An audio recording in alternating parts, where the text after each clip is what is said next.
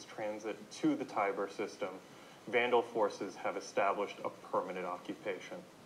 So this is a system that's been embroiled in a lot of Vandal fighting for centuries now. It is very dangerous and very exciting. And let's travel there now and take a look. So we're going to head over in our fantastic star map to Tiber. I did a search for it, but instead of that, let's forget that. And let's go routes and actually travel there. So let's go from the Earth, planet and Sol, to Tiber. And we are going to go in a small ship today. Let's calculate that route. 5 stops, sounds good to me. We'll head through Croshaw. So we'll go on through. Heading out from Earth. We went out to Croshaw, we go to Null. Head on over to Caliban. And then from there we go to Orion. In Orion we're going to make one last jump through to Tiber. Whoa! I love that. Welcome to Tiber. Now, Tiber at its core has a K3 type main sequence star. It is often called an orange dwarf or a K dwarf. It is a hydrogen burning star, and it's considered very stable. They exist on the main sequence for a very long time. Tiber is 0.85 AU wide, and that distance right there, that's calculated from when we say how big of a system is, that's the farthest planet's ephelion, which is its farthest point from the star. So in this case, we have a system that's 0.85 AU, which isn't very big. That's actually smaller than the Earth's distance from the sun.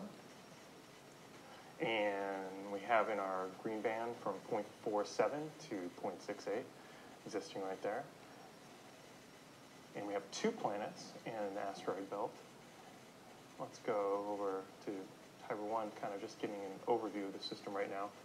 So Tiber 1 is located at 0.56 AU, and it is inside the green band.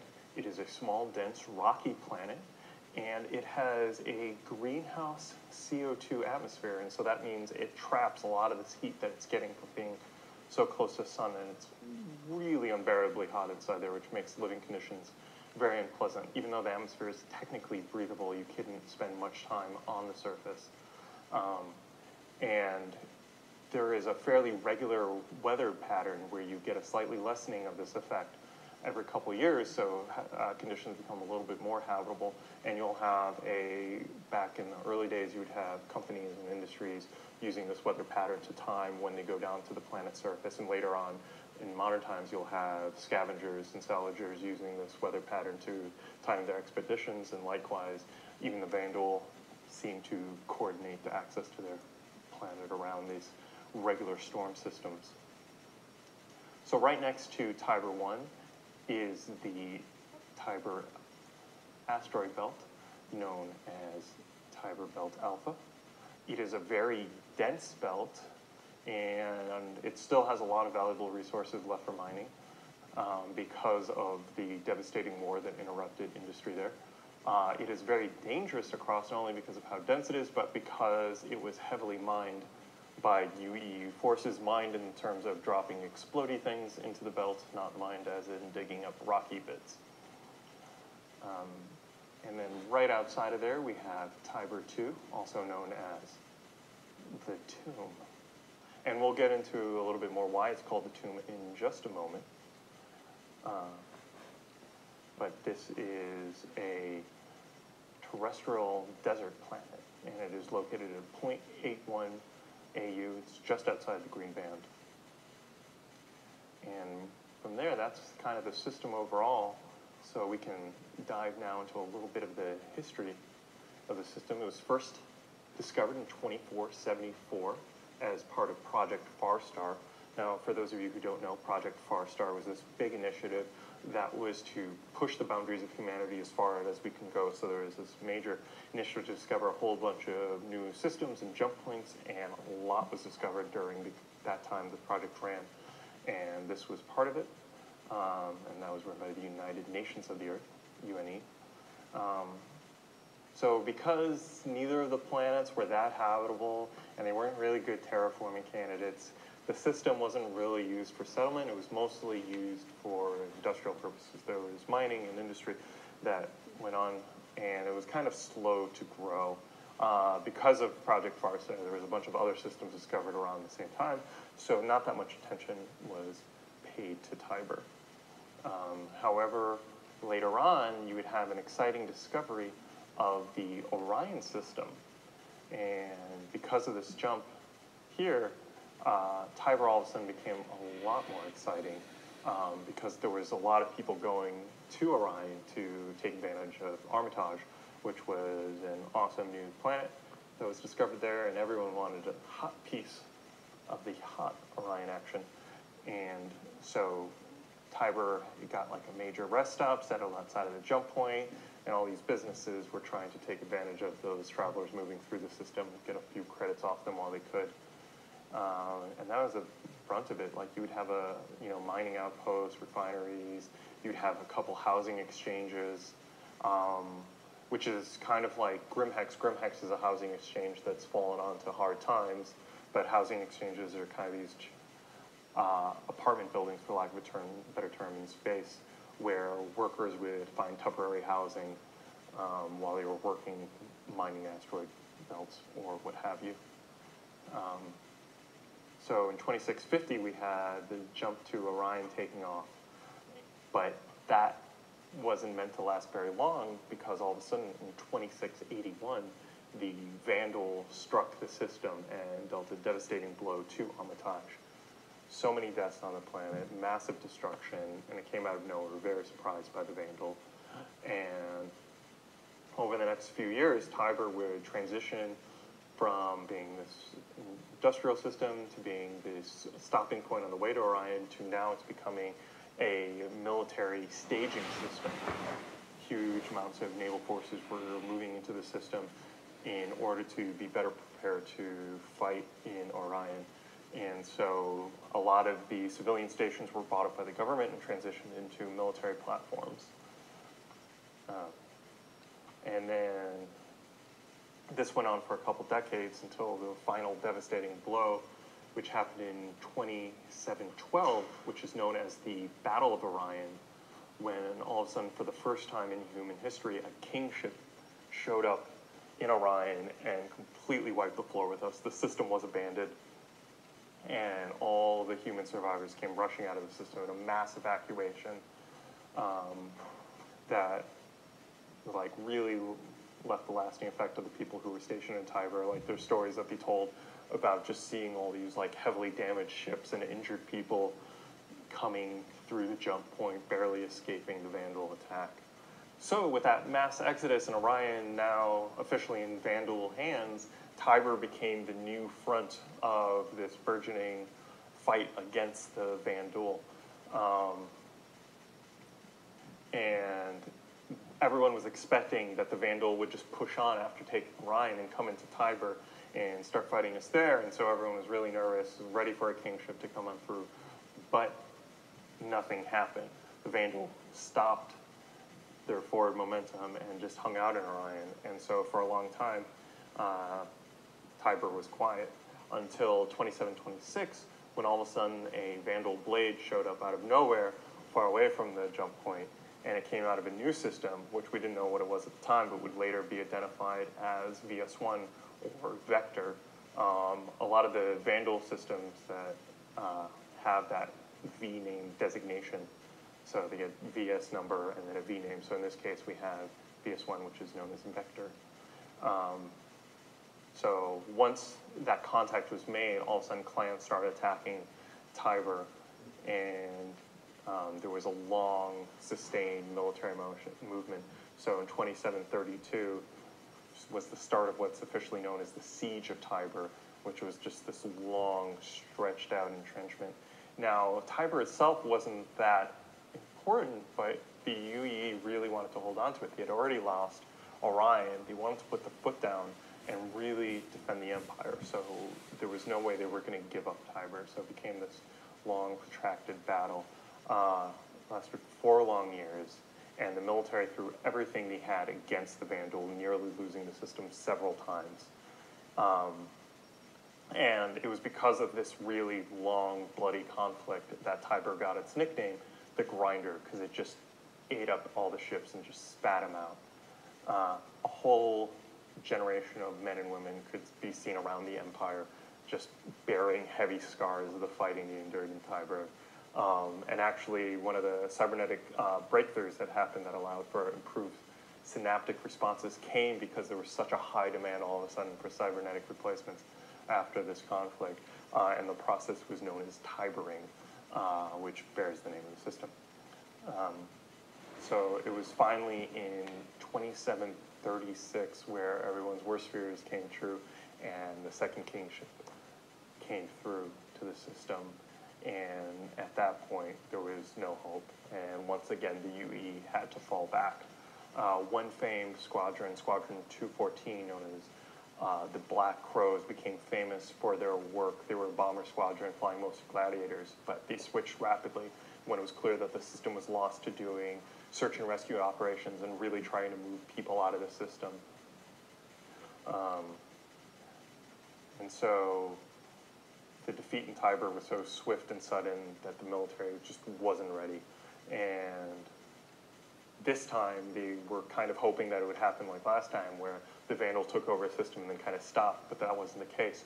Once they took over Tiber, they just went rolling on through and moved straight into Virgil and would take it over very quickly, and Virgil was lost within the year as well. So that was kind of the end of humanity's kind of presence in the Tiber system.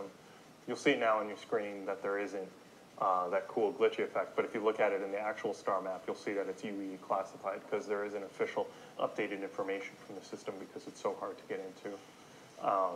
Most people who go visit it now are either military operations that still go in to keep tabs on what the Vandal are doing in the system, or it's either outlaws or scavengers looking to kind of make money from the wealth of resources, as well as all the salvage that's just floating around in the system.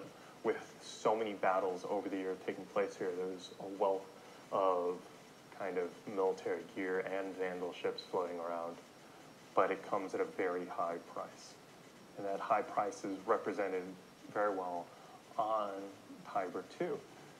Tiber 2 is a red desert world, and its orbit is just covered with a huge amount of debris of spaceships. Like you'd almost think it was an asteroid ring, like you'd have around, not an asteroid ring, but a ring like you'd have around Saturn, but it's just made up of ship debris.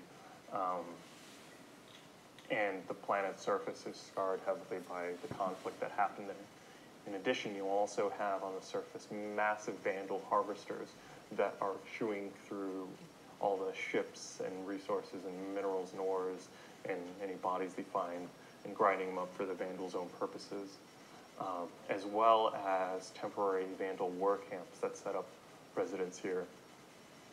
Now, it isn't like there's one clan that owns Tiber. There is actually battles between Vandal clans as they vie with each other to take control of the resources that are to be had here.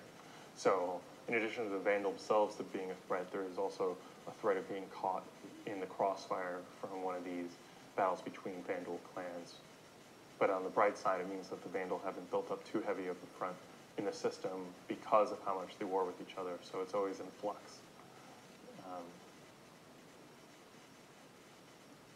And so you hear stories of people about trying to do the runs and coming out on the other side, or not coming back at all. If you see like an outlaw group in the verse flying a lot of outdated military ships, there's a good chance that they salvage them from Tiber at the great personal risk, which is like a badge of pride amongst various outlaw groups.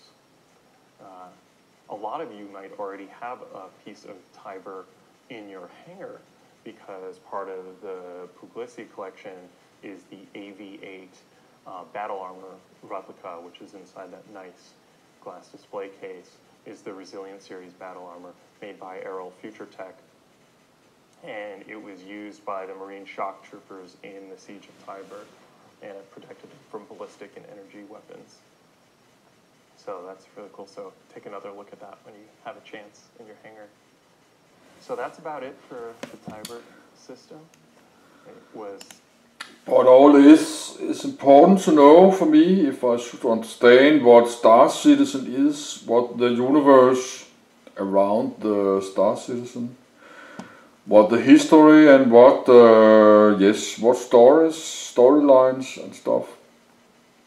So I need watch this, but I have soon record 6 hours, but I have nothing to do. I should just watch Netflix. Yes, but I cannot remember all this. There's 54 star systems and they talk about 20 hours. I cannot remember all this. There's many hundred planets and you cannot remember everything. You have to see that 2 times. But I will watch my own videos. I will do that later. In the future. Soon. Seen a bunch of death and destruction. And its fate is still unknown. Maybe one day now that Admiral Bishop is once again moving along the front, we can see humanity taking a bath, but we'll have to wait and find out what happens there. So thank you all so much for tuning in. I hope you enjoyed this Lore Maker's Guide to the Galaxy. Thank you for all your support and backing the game, and I hope to see you around.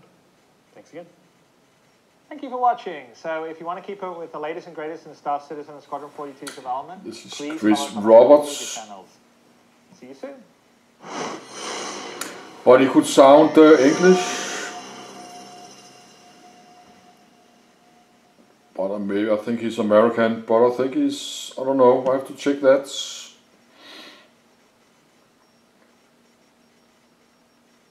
He could be English, but living in Los Angeles. Garon system. I have 40 minutes left. That's 22 minutes.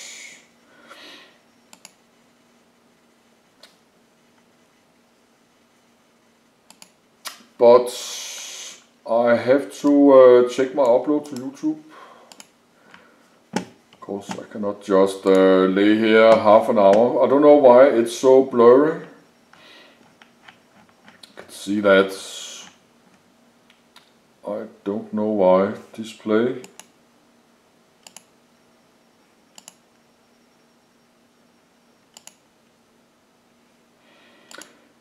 Yes, let's search next one.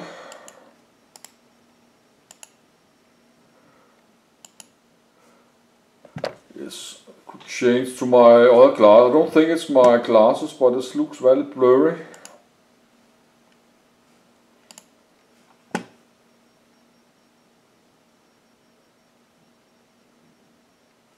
Yes, that's Garon. But short commercial break. Need to look upload to my YouTube channel Monko TV. I cannot just not upload it half an hour. That's too long time.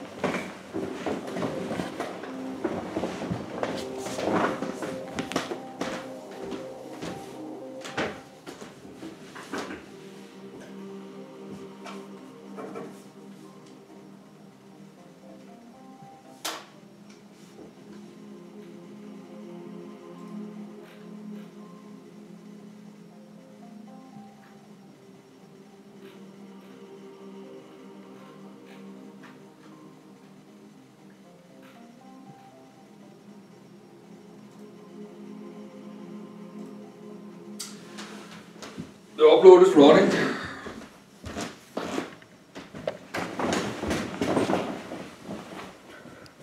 Constellation Aquilia.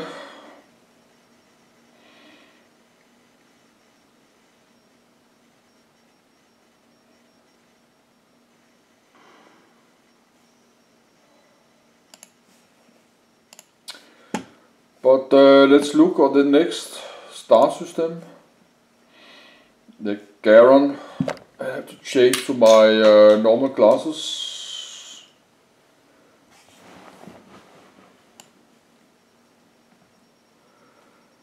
Yes, we have the Garon.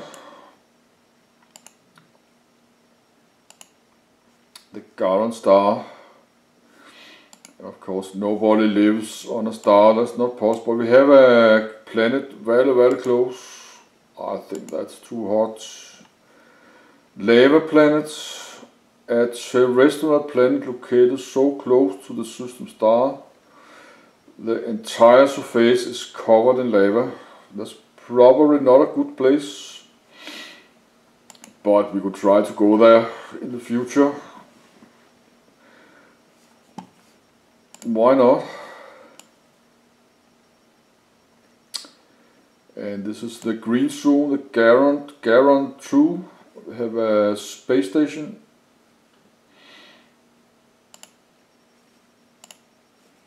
This is a terrestrial rocky habitat, yes, Garon 2.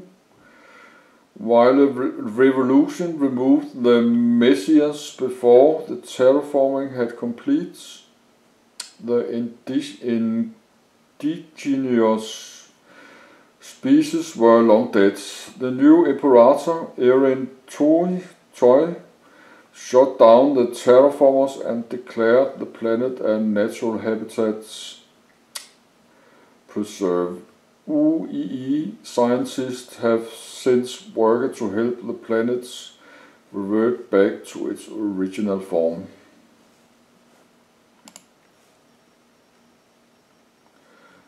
Yes, we have a space station.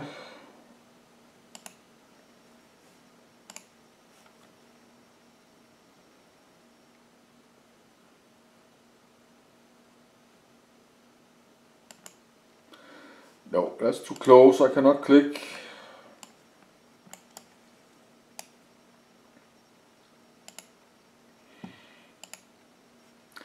There's UB Heller space station.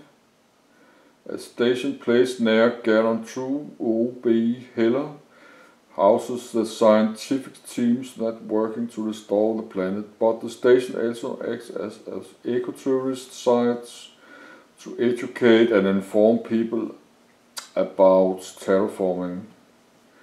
The Fair Change Act's humanities responsibility and the Sundsvall, yes.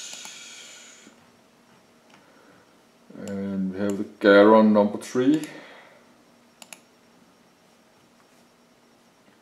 There's an ice planet.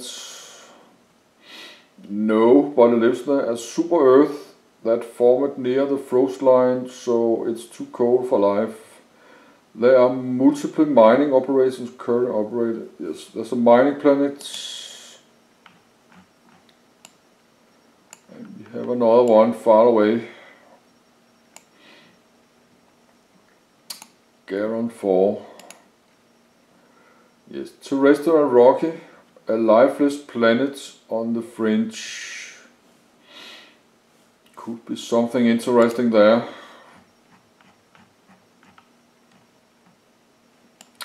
Yes, we have the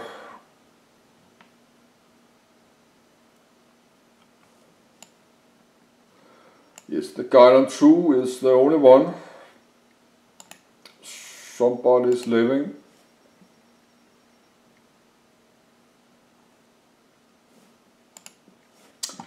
So let's look what they are saying about that. The Garon.